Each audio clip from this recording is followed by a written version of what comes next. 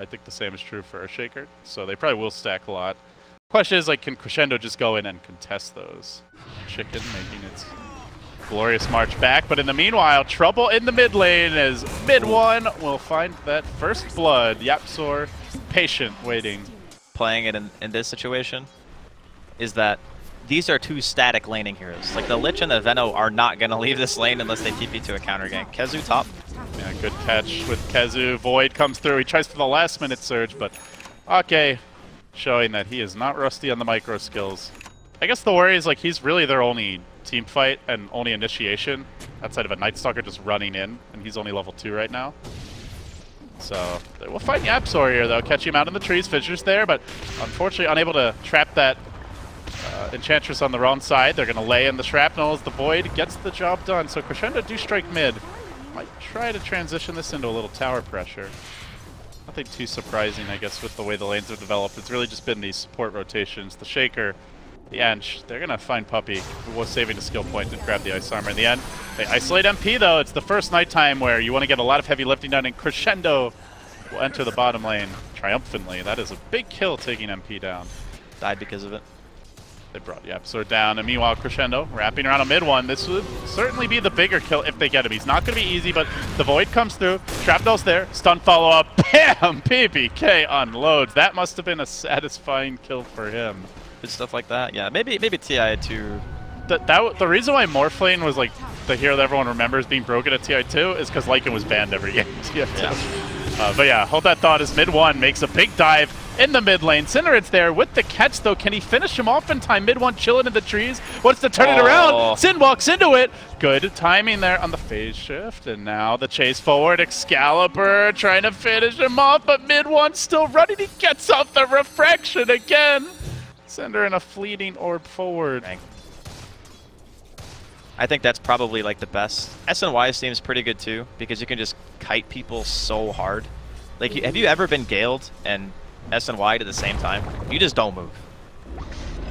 They want EGM. They're going to vac him back on the other side of this Fissure. Drop the wall. Keep on chasing. But see you later. I have wings, and I'm going to use them. GGM looks to make it out. Will manage to catch KheZu there with a perfect timing on the Void, and at the buzzer, he'll bring down the Darkseer. Secret get completely shut down. Oh, it's definitely report-worthy. Instant report. There should be certain pick combinations that just automatically get people in the low priority. Yeah, like just picking techies. Just automatic low priority. Mid1 might be sent to an automatic death here as he gets completely caught out by Crescendo. The Fissure's fantastic. The Echo Slam's on point. They will get Ake. Oh my god. Like, or will they get Ake? So or will they get Ake? Or will they get Ake? Oh my they god, will he's not actually get not gonna die. Raindrops for the win. So I guess it still does vary. I've seen, you know, 3-1-1. I've seen 1-1-3. They're gonna force out Excalibur's ult, but maybe not to their liking as he charges back and he munches down one. He's gone for that new, like, kind of in vogue build here with the Armlet Mask of Madness. Just pure punching power for him. Okay. Yeah, 5 seconds is especially not a lot when you're Lycan, and you spend at least half the time just, you know, getting to a target to hit them the first time. Yeah. So Cinder in here, he'll hold the mid lane back. They are farming up some nice stacks. Excalibur quickly chewing through them. Ake going back for the Midas, and Crescendo. Oh, Cinder, and my god. Definitely. Oh my. Take the camera off for 1 second. He got two shots. Deleted. It was like he got melded, phase shifted, instantly died after he came out of the phase shift. Some tools to kite this TA, wait out her BKB. Speaking of which, is now done. So mid1 hitting power curve peak after peak, now trying to snowball even further. They're going to hunt EGM here. Flaps his way into the trees. He didn't get quite far enough, though, and they are going to converge, but goes for the TP out. Fissure is there. Yap slams the door. We'll find the... And with the shrines being taken off the map as well, that just opens up another Rosha. They're going to move on Ake here, and he'll be slowed down. It's going to be a two-shot. Mid1 makes it go splat. He gets the courier, too. Those prized, precious wards. Rip. 40. Even with this survivability, you can see how patient he's being. 48 armor, excuse me. Like, he could probably just stand there, get the racks. He might lose the Aegis, but then he still has a 10-second BKB. Okay, well, now they want to engage. Great silence by Cinder, though. Right when YapzOr was looking for the Echo Slam, this could be a turnaround opportunity. They want to lock the Shiger down. The Fissure connects the two. The Chain Frost is there. Oh, mama, that's going to leave a mark. Ake marches in. Now they get the Shiger. That is not how they scripted it. Ake tries to make it out. Traps are there. BBK is cleaning up, though. He's gotten 3, just planking away. He says, take that, you wankers, but they haven't dealt with the mid-1 problem. And now he chases on. MP still alive. The 2 key cores for Secret hold the line. They will now turn back for the melee. Sniper down. The way lies open to 1 lane of racks for Secret. TA is just way too strong. Like, just look at the net worth. He's 6K ahead of anyone, even on his own team. Now Venom moving in. MP just kind of suicide bombing himself at BBK. He will get the kill. They crack that shrine. Not going to matter, though. And now looking for a second lane. It's onto the melee. They still have the Aegis. The BKB hasn't even been used, for God's sake. He's got a 10-second available. A secondary coil committed. Now he BKBs. He waltzes back to safety.